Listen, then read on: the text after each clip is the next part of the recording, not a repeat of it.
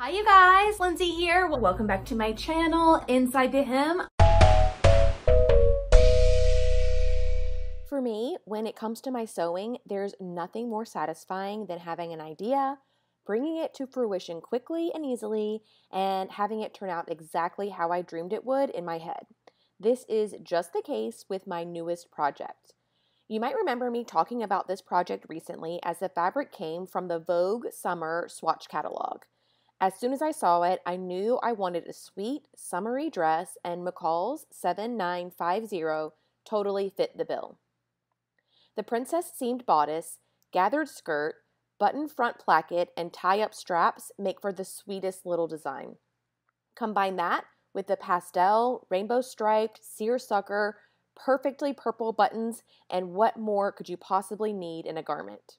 Fun fact, I did not buy these buttons for this project. I actually had them in my stash. I can't remember where I got them or why, but for whatever reason, they were still in my stash and are a perfect match for this fabric. So it was meant to be. I did not make a muslin for this dress, and so there are a few very slight fit issues. First, the bust is a teensy bit tight. You can tell because the placket is pulling open at my bust apex.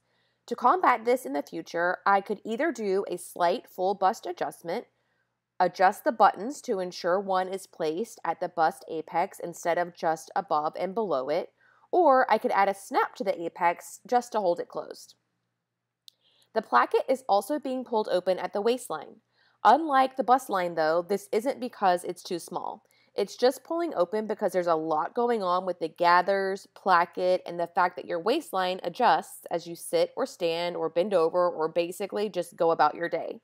To combat this, I just need to sew a little hook and bar that will hold it closed no matter what I'm doing. Other than that though, I feel like the princess seams are in the right place, the waist seam is in the right place, and the length is good. In terms of construction, I do wish I would have interfaced the straps as they are a little wimpy as is. This dress is so fun to wear. I feel especially southern, girly, and cute when I'm wearing it. I'm already thinking of ways that I can transition this into fall.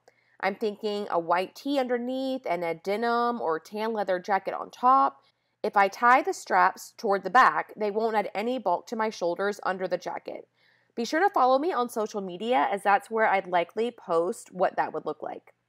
Also, the Vogue Fabrics coupon code is still good. If you like this seersucker fabric, you can grab it, as well as any of the other fabrics featured in any 2018, 2019 catalogs for 20% off. When you do that, they'll include a hard copy of the summer catalog for free as well.